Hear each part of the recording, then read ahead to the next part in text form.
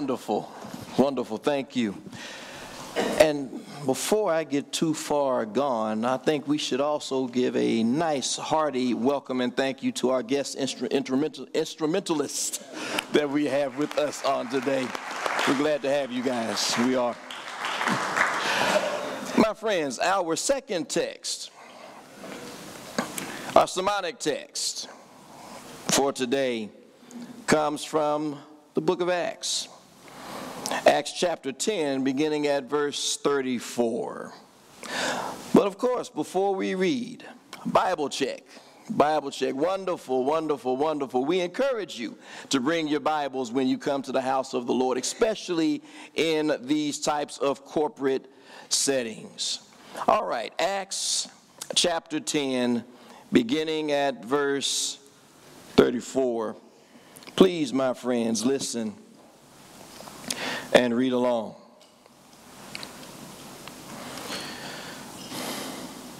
Then Peter began to speak.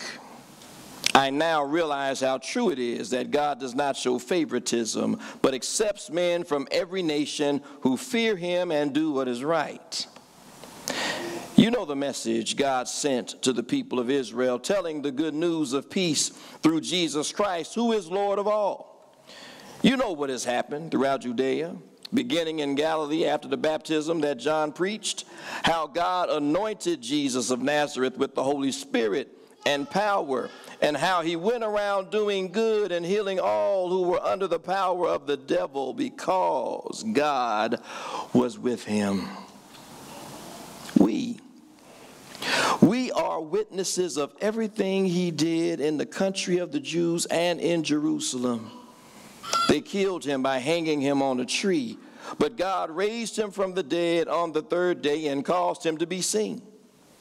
He was not seen by all the people, but by witnesses whom God had already chosen, by us who ate and drank with him after he rose from the dead. He commanded us to preach to the people and to testify that he is the one whom God appointed as judge of the living and the dead. All the prophets testify about him, that everyone who believes in him receives forgiveness of sins through his name. Amen. Friends, this is the word of God. Let us pray. Lord, we thank you today for your blessings and all that you have done and for this opportunity. So right now, make me less, allow me to decrease so that you can increase and become more. And fix us by clearing our minds, opening our hearts, and unstopping our ears so we can hear from you. And upon hearing from you, we want to leave this place better than the way we arrived. Yes, Lord, we want to walk out of here better than the way we walked in. In Jesus' name we pray. Amen. Amen. If you would please, my friends, turn to a neighbor, look at them good, and repeat after me. Friend. Happy Easter. Happy Easter. And today's sermon is, it's still good for all peoples. Amen. It's only right, isn't it, that the one who died for all deserves to have his gospel shared with all. Now, Peter didn't always believe this. No, up to recently, actually, in our text, Peter did not always see it this way. You see, here in this particular passage, Peter is in Cornelius' home. Cornelius was a ranked Italian soldier in Caesarea. Now, Cornelius, as the Bible describes him, was a God-fearer, but he was not a Jew. Not as Peter was, not as Jesus was. So Peter would have believed that Cornelius was unworthy of the gospel.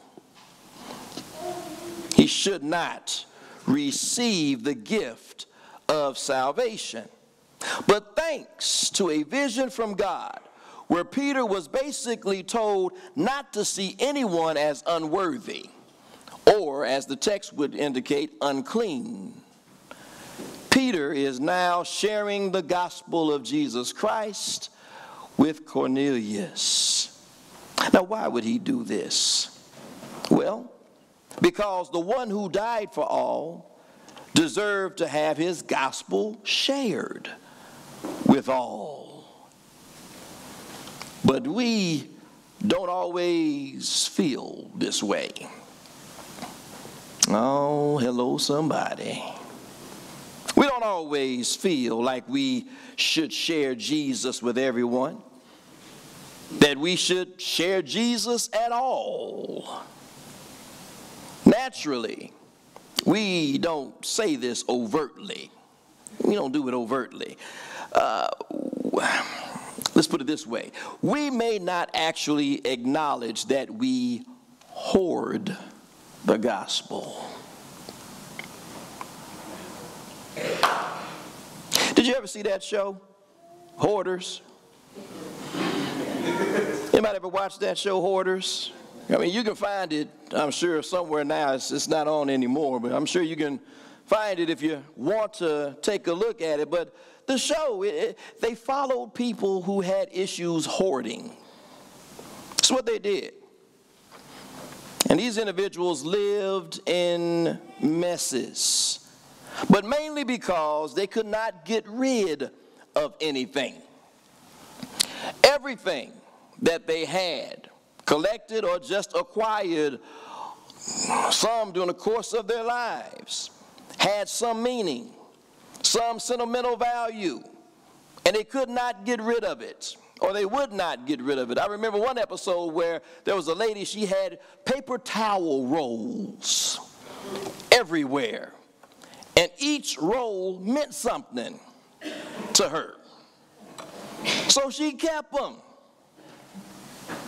Now, my friends, this is not exactly the same sentiment employed when we hoard the gospel.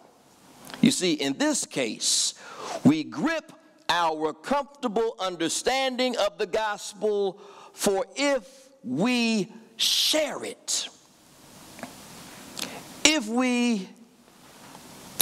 we feel or we believe that our comfortable understanding of the gospel will then be challenged. If we share it, then it can be argued against. If we share it, then it might change. And if it changes, then what does that have to say about me? Does that mean I'm going to have to change too? You see, this has been Peter's initial challenge with this entire chapter, with this entire passage.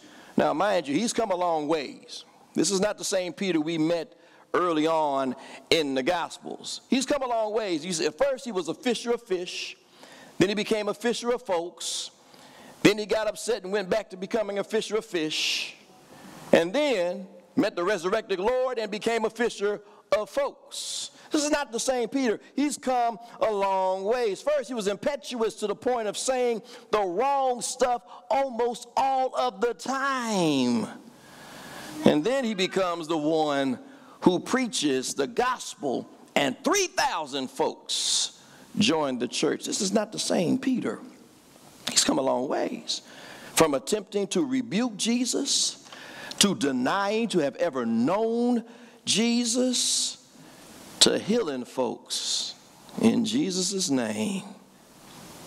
And now, my friends, he's having to change again to include Gentiles as recipients of the gospel of Jesus Christ. Because now he sees and he knows that Jesus died for all. I got 3 amens. Let's try this one. He knows and he sees that Jesus not only died for all, but rose for all. Amen. A lot better, y'all, all right? You see, at some point, somewhere in this, we struggle. You see, we hear and we even say that Jesus is for all, but deep down inside what we really mean is Jesus is for all the folks who are like me. Deep down inside, what we really believe is that Jesus is for all who see the world the way I see the world. And I've been there too. I've been there as well. But let me tell you what I've learned. Jesus does not agree with this at all. Jesus does not agree with this. Jesus is not going to cooperate with this kind of thinking. Because all for Jesus does not mean the same as all does for us. You see, all for us usually means all who are like me. But all for Jesus means all. All. Everybody. Everyone. This is what all means for our Lord and Savior. And why are all included? Peter tells us why in this particular text. Because Jesus is Lord of all. By the power of the Holy Spirit, Jesus went around doing good for all and healing all who were under the devil's power. After his resurrection from the dead, he was seen by some, but all who did see him were commanded to preach the truth to all, with the hopes that all will believe, because all need forgiveness from sins through his name. Hello, somebody.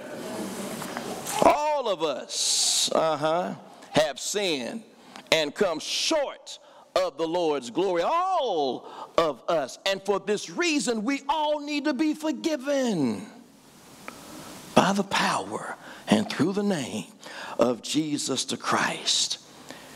You see what Jesus did for you and what Jesus did for me. This sacrifice was too great for the Lord's will to bend to what we want. Jesus died to redeem the world. You understand that? That means you, that means me, that means all the folks you don't like. They're included in this. Oh, hello, somebody. Everybody you unfriended last year is included in this. To redeem the world. The promise of his resurrection is too great for the Lord's will to be compromised by what we want and by what we think. So the Lord continues to send Simon Peters to the homes of Cornelius's, so that the world will continue to learn that this glorious gospel of Jesus is still good for all peoples. It's still good, y'all, for everyone. If you don't mind, I want you to break your church etiquette. I know we've been taught when we come into the house of God that we sit still and we look ahead and we never turn. I want you to break that church etiquette today and look around in the room. Look at everybody who's in there. Look at all the folks that are here. Look at all the people who are represented here today. Now, you don't know everybody's backstory. I don't either. And don't need to know everybody's backstory. But let me tell you what you do know. Jesus died for everyone here and everyone not here. Let me tell you what you do know. Jesus rose for everyone here and everyone not here. And folks, that's the gospel. That's the gospel. And this gospel, this message of Jesus Christ is still good. Just like it was good for your mama and your grandmama, it's still good. Like it was good for your first preacher and will be good for your last preacher. It is still good, and it is intended to be good for everyone. You all be blessed this Easter Sunday. In Jesus' name, amen. Amen.